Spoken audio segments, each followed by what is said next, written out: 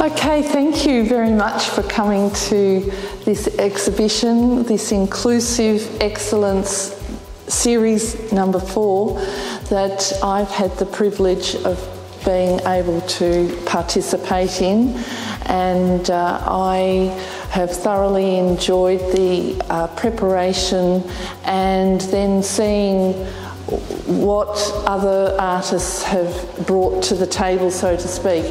And so for my proposal, I came up with the idea of vibration in art, in painting.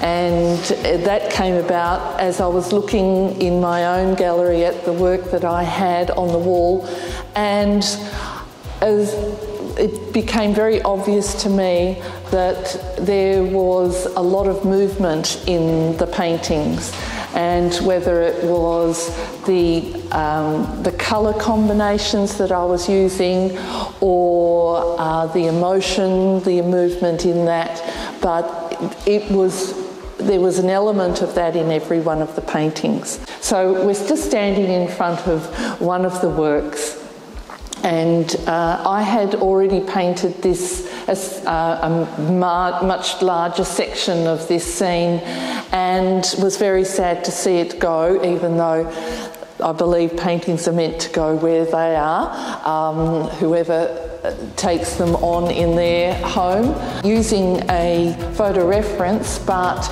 just pushing the boundaries so that it became more a semi-abstract piece rather than too representational.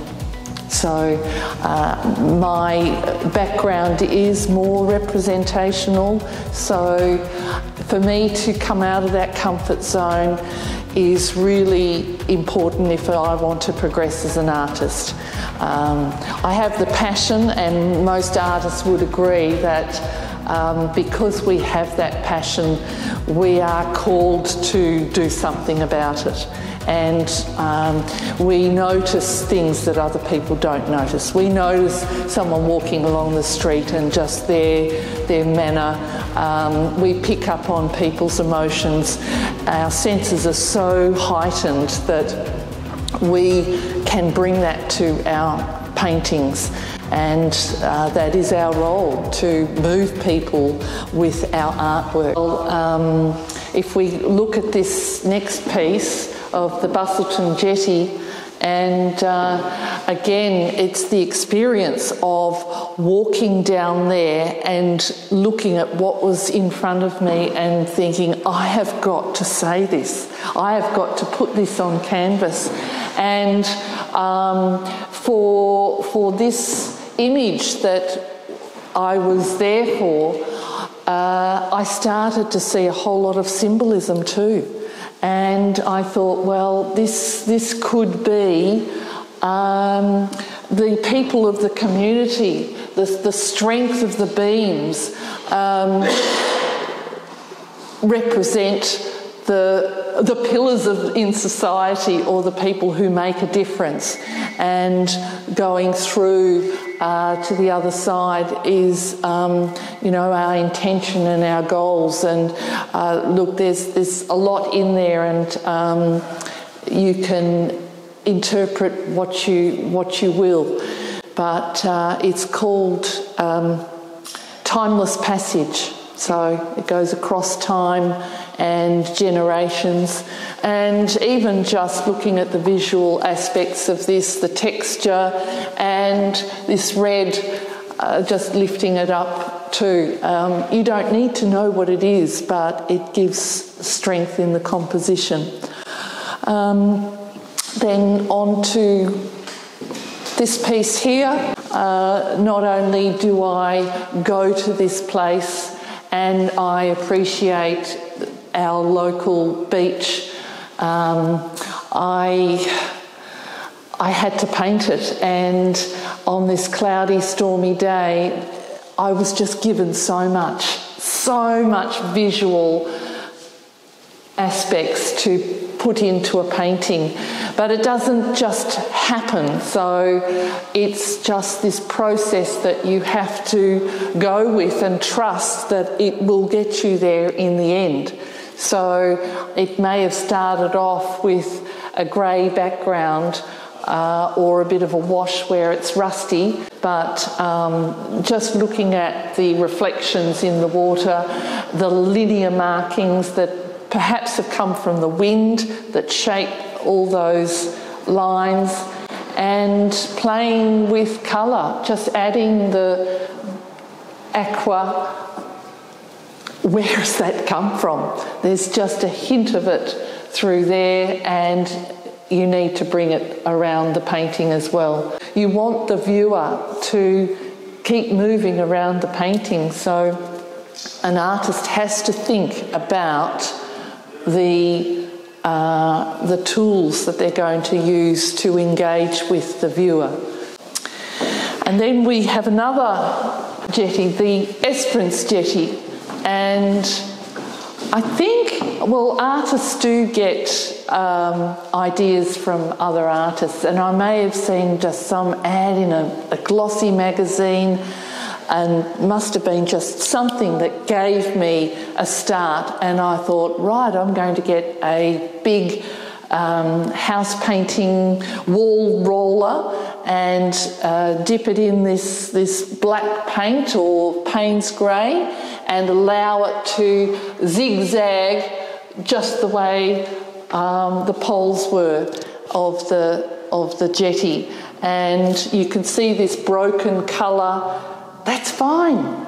That's an accidental response to using this tool.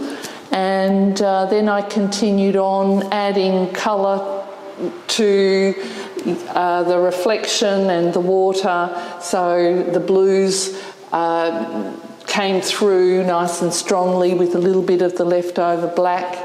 And I may have even started off with this as a wash because this is underneath, so it's all those layers that build up, and eventually you then do the little accents of the figure.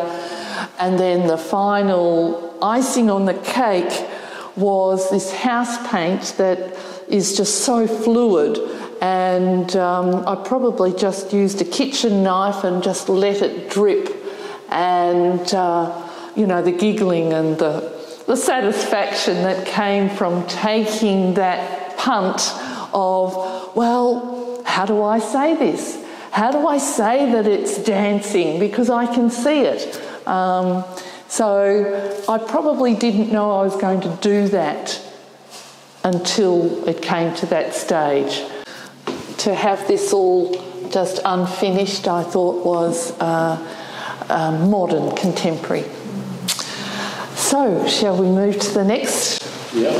So, a little bit of bush now, and I look at this piece here and I remember what it was as an acrylic, and it was soft and it was done on site, and I selected a palette, so I had all my shades of greens and some rusty colours and put those down. And really the trees are just the symbol of trees in the bush, but they ground everything. Otherwise, if you took away those marks, it would be just totally abstract. Down at Yellingup, you may know this little spot if you're standing up high looking down, and it's just as the sand curves, the shore curves around, but what it gave was the drama in the water, the contrast of the dark blues against the breaking of the wave, and semi-transparent water through the edges of the sandbank. And this could be done with just blues. It could be just like the piece that I've just shown you, a section of the sea, of Yellingup, of the sand and the sky and the water. But this, to me, if it was turned horizontally, panoramic, it'd be like the cross-section of a trunk of a tree. And really the textures, that's what I was trying to convey, the textures coming through that you see of the peeling bark on the tree. So with this particular workshop, we were told to have a flat piece of surface. So this was just not a canvas on a panel or a stretch canvas, it was just a piece of canvas, and blobs of paint were positioned, and then your spatulas of whichever width were just used to smooth out the paint.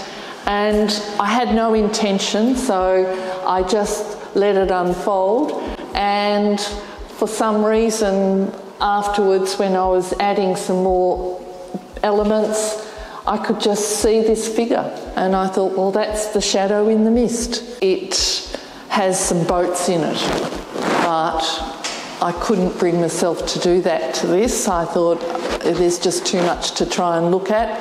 Why the other piece could take it, I don't know, but this one I thought there's enough activity and busyness in here that it's finished the way it is. Parakeet Bay.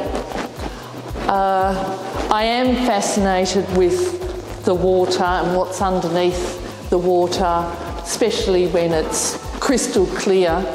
And again, it is, even though it's crystal clear, what the textures underneath are all fairly blurred, so that you don't have to say absolutely everything. You can just give that impression, but all this foam that's at the front, how do you say it?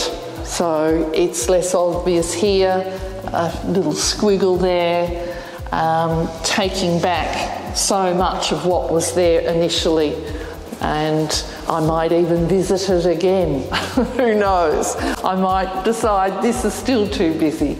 But at the moment, I'm settling okay with it. A little bit lighter, this apricot colour mixed in with the cream. And so gradually it's just changing as it goes through to the shadows. And then the marks that are here, what lines do I have and keep, and what do I let go? Because they're really directing you into this piece, but I still love the lines for what they are. And also this just adds another little bit of movement. It could have been windy and sunny, who knows. Thank you everyone for coming to listen. I just thought of something else. If you like the work that you see and you want to learn from me, I am running some intensive 3-day workshops in November for adults, and I would love to help you on your art journey. They're 3 days and we go out into the field, and you can see the details on the website. I also have some lovely little books, as you can see here. Lots and lots of paintings.